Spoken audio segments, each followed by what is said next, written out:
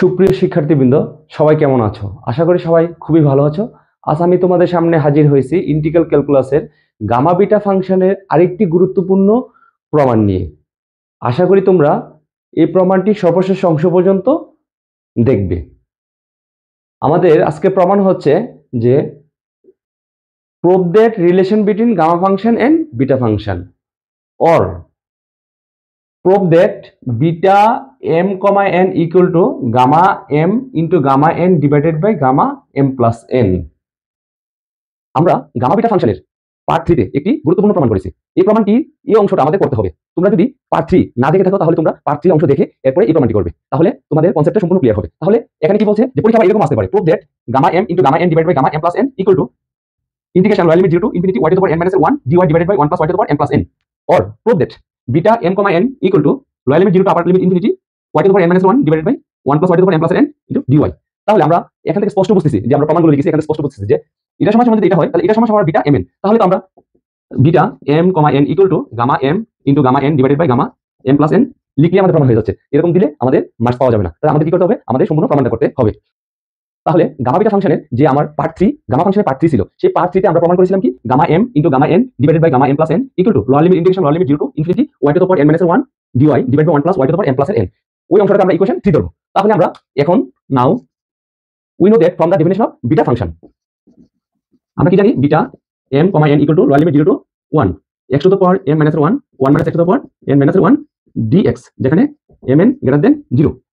আচ্ছা, এই অংশ থেকে আমরা একটা জিনিস দেখেছি x আর 1 minus x। তাহলে আমাদের একটা কাজ করতে হবে, let x equal to 1 by 1 plus y আমাদের এটা ধরে নিতে হবে। এরপর আমরা y এর সাপেক্ষে আমরা ডিফারেন্সিয়েট করব। তাহলে dx equal to এটা ডিফারেন্সিয়েট করে দিলে তাহলে কি আসবে minus এর 1 divided by 1 plus y তার হোল স্কয়ার ইনটু dy। সুতরাং dx equal to minus এর dy divided by 1 plus y তার হোল স্কয়ার। আচ্ছা, আশা করি তোমরা এই অংশটা বুঝতে পেরেছো। এটি একটি ডিফারেনশিয়াল ক্যালকুলাসের নরমাল একটি ফর্মুলা। ওকে, এখন আমাদের কি y হইছে আমাদের এখানে। চলো তাহলে x এর জন্য আমরা x এর জন্য যখন when আমরা সীমাটা বের করে নিই, when x equal to 0 তখন y equal to আমরা কি পাই, x equal to 0 তখন y equal to কি পাই, আমরা এই অংশে বসে নেই x equal to 0 এটাতে বসাবো 1 divided by 1 plus y বা 1 plus y equal to কি 1 by x, 1 plus y equal to কি 1 by x এর ভ্যালু 0। তাহলে 1 by 0 means infinity। তাহলে y equal to কি infinity minus 1 equal to infinity থেকে প্লাস মাইনাস অথবা যোগ বিয়োগ যাই করি না কেন ওই ভ্যালু ইনফিনিটি। তাহলে আমরা যখন x equal to 0 y equal to কত পাচ্ছি ইনফিনিটি। আপার লিমিট যখন x equal to 1 তখন y equal to ভ্যালু কত পাই দেখি আমরা, x equal to 1 by 1 plus y, 1 plus y equal to কি 1 by x, x equal to কি 1, তাহলে 1 by 1 means 1। তাহলে 1 plus y equal to কি 1, সুতরাং y equal to 1 minus 1 equal to 0, y equal to 0। তাহলে আমরা beta m n equal to কি পেয়েছি, ইন্টিগ্রেশন 0 এর জন্য পেয়েছি y এর ভ্যালু ইনফিনিটি, আর 1 এর জন্য কি পেয়েছি 0। আমাদের x equal to কি ধরেছিলাম 1 by 1 plus y to the power m minus এর 1 1 minus x। আমাদের 1 minus x এর ভ্যালু বের করা হয় না, সেহেতু আমাদের 1 minus x এর ভ্যালু বের করতে হবে। যেহেতু আমরা x এখানে এটা পেয়েছি, তাহলে সুতরাং 1 minus x equal to কি 1 minus 1 by 1 plus y। আমরা লসাগু করলে 1 plus y equal to 1 plus y minus এর 1 equal to y divided by 1 plus y। তাহলে এখানে 1 minus x এর ভ্যালু কি পাচ্ছি y divided by 1 plus y to the power n minus এর 1 ইনটু dx equal to কি পেয়েছি, dx equal to পেয়েছি minus A dy divided by 1 plus y তার whole square implies that beta m comma n equal to আমাদের lower limit কত আছে infinity, আপার limit আছে আমাদের 0। তাহলে আমরা সীমাটা চেঞ্জ করে নেব, লোয়ার লিমিট কি করব 0, আপার লিমিট কি করব ইনফিনিটি। তাহলে আমাদের কি আসবে মাইনাসে একটা এক্সট্রা মাইনাস আসবে, মাইনাস এই পাশে 1 to the power m minus 1 মানে কি 1 1 প্লাস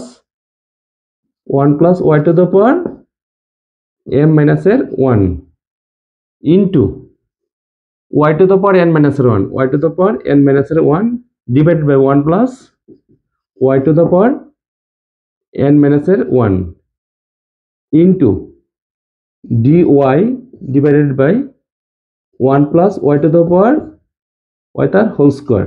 এই পাশে একটা মাইনাস ছিল, আমরা এখন একটা কাজ করতে পারি, এই মাইনাসে আমরা এটা প্লাস করে দিতে পারি। তাহলে আমাদের সীমা রয়ে গেল 0 টু লোয়ার লিমিট 0 আপার লিমিট ইনফিনিটি। আমাদের এখন বেস কি আছে, ও উপরে ও আছে y to the power n minus এর 1 dy আমরা রাখলাম, নিচে আমাদের কি আছে 1 প্লাস y, বেস আছে 1 প্লাস y 1 প্লাস y, তাহলে 1 plus y to the power প্রথম আছে m মাইনাস এর 1 প্লাস গুণের সময় পাওয়ার গুলো যোগ হয় n মাইনাস এর 1 প্লাস 2, তাহলে 0 to infinity y to the power n minus এর 1 1 plus y to the power m plus n minus এর 2 প্লাস এর 2 dy equal to lower limit 0 to infinity y to the power n minus এর 1 1 plus y to the power plus এর 2 minus এর 2 কাটা, তাহলে থাকে কি m প্লাস n dy। সুতরাং beta m n equal to এত, এটাকে আমরা দিলাম কি ইকুয়েশন 4। পরীক্ষায় তাহলে এটিও আসতে পারে, prove that beta m, n equal to lower limit 0 to infinity y to the power n minus এর 1 dy divided by 1 plus y to the power m plus এর n। এই অঙ্ক তাহলে আমরা কি পেয়েছি ইকুয়েশন 4। এখন আমরা 3 and 4 কম্পেয়ার করব। ইকুয়েশন 3 and 4 যদি কম্পেয়ার করি তাহলে আমরা কি পাই দেখি। আছে আমাদের 3 এর লেফট সাইড আছে gamma m into gamma n divided by gamma m plus এর n equal to lower limit 0 two upper limit infinity y to the power n minus এর 1 dy 1 plus y to the power m plus n equal to এটা সমান আবার কি পেয়েছি, এটাই কিন্তু এই অংশটা lower limit 0 to infinity y to the power n minus 1 y to the power n minus 1 dy divided by 1 plus y to the power 1 plus y to the power m plus n। এটা সমান কি পেয়েছি beta mn, beta m, n। তাহলে সুতরাং beta m, n equal to আমরা কি পেয়েছি gamma m into gamma n divided by gamma m plus n। Proved. আমি এই কথাটা আবার বলে নিচ্ছি, যদি আমরা গামা ফাংশনের পার্ট 3 যে প্রমাণটা গামা ফাংশন থেকে যে আমরা প্রমাণটা করেছিলাম, অর্থাৎ gamma m into gamma n divided by gamma m plus n equal to lower limit 0 two upper limit infinity y to the power n minus এর 1 dy divided by 1 plus y to the power m plus n। এই প্রমাণটা অবশ্যই আমাদের করে আসতে হবে।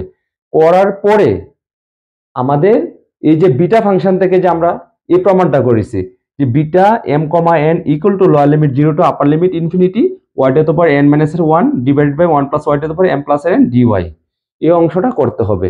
এরপর দুইটি অংশ কম্পেয়ার করে আমাদের এই প্রমাণটা হয়ে গেল। আমি গামা ফাংশনের পার্ট 3টা আবার নতুন করে নিয়ে এজন্যই, কারণ দীর্ঘ হোক সে অর্থে আশা করি তোমরা সবাই বুঝতে পেরেছো। বলে আজকে আমি আমার এই ক্লাসটি শেষ করছি। দেখা হবে অন্য কোনো একটি ক্লাসে, এবং তোমরা যদি আমার চ্যানেলে নতুন হয়ে থাকো তাহলে অথবা চ্যানেলটি সাবস্ক্রাইব না করে থাকো তাহলে অনুগ্রহপূর্বক চ্যানেলটি সাবস্ক্রাইব, লাইক, কমেন্ট এবং শেয়ার করে আমার পাশে থাকবে। ধন্যবাদ।